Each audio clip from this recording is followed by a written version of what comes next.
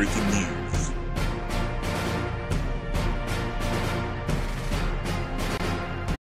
देखिए साहब, इसमें लोगों को मालूम होगा कि साहब आप गिरफ्तारी दे रहे हैं तो जुटेगी नहीं, इसीलिए मैंने कहा मैं आम लोगों को रोक रहा हूँ। आपके जरिए भी इत्तला होगी और मैं अपने जरिए से भी लोगों को इत्तला करूँगा कि वो उस दिन वहाँ भीड़ बन के ना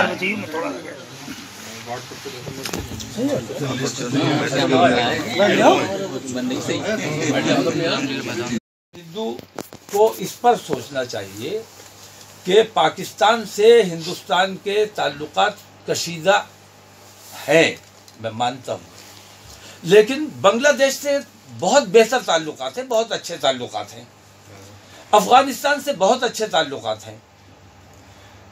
अगर वहाँ के अल्पसंख्यकों के साथ किसी किस्म की ज्यादती हो रही है या वो वहाँ नाखुश हैं तो हुकूमत पर दबाव बनाना चाहिए, हुकूमत से बात करना चाहिए कि हमारे अल्पसंख्यकों के साथ, हमारे हिंदू भाइयों के साथ किसी किस्म की ज्यादती होगी तो बर्दाश्त नहीं किया जाएगा। हम आपके साथ खड़े हैं, हम आपके इसमें हम देखेंगे कहाँ क्या हो रहा है।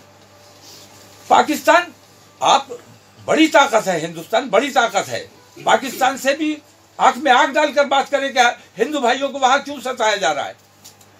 तो ये ना करके एक एक्स्ट्रा बर्डन हमारे हिंदुस्तान के ऊपर डालने की कोशिश की जा रही है, जहां की जनसंख्या अपने आप में एक समस्या है, उस जनसंख्या को और बढ़ाने के लिए।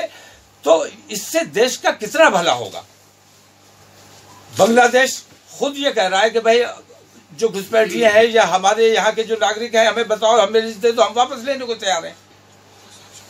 तो ये धार्मिक उन्माद फैलाने का और ये इस कानून के जरिए जो इन्होंने अपनी मानसिकता जाहिर की है, इससे सिर्फ मुसलमान बेचैन नहीं है, मुल्क के सेकुलरिज्म में यकीन रखने वाले हिंदुस्तानी, हमारे हिंदू भाई, अपने लोकतंत्र से और अपने संविधान से प्यार करने वाले हमारे हिंदू भाई भी इससे बेहद आहत हैं और वो हमारे साथ इस मुहिम में शामिल हैं।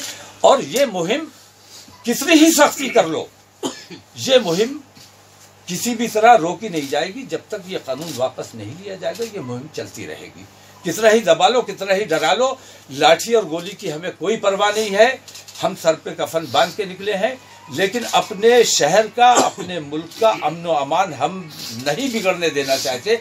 हमने इसको साबित किया है और इस बार हम फिर ये साबित करेंगे। इस बार हमने ऐलान किया है, आप लोगों के जरिए मैं ये चाहता हूँ कि मेरे तमाम लोगों तक ये बात पहुँचे कि मैं इस बार आम भीड़ नहीं जुटाना चाहता, मैं खास लोगों की गिरफ्तारी देना चाहता हूँ। तो खास लोगों की गिरफ्तारी दी जाएगी, इसके बाद ज़रूरत पड़ेगी तो इस गिरफ्तारी के सिलसिले को आगे बढ़ाया जाएगा, बदस्तूर जारी रखा जाएगा और ज़रूरत पड़ेगी तो धरना भी दिया जाएगा।